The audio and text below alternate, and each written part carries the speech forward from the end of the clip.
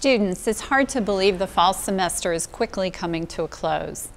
I just wanted to provide you with a few reminders as we continue in this semester.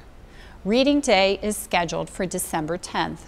Don't forget to take the opportunity to use all of the college resources such as tutoring, our library support, meeting with advisors and counselors, and of course, meeting with your classroom faculty.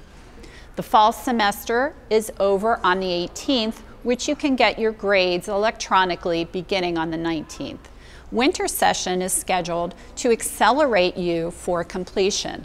That begins on December 19th and runs through January 13th.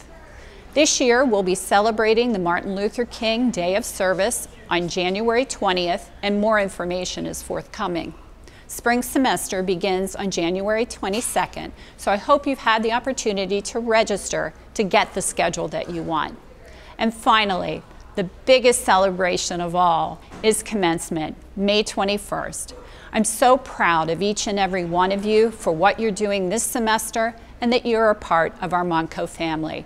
Have a wonderful holiday break, and I look forward to seeing you soon.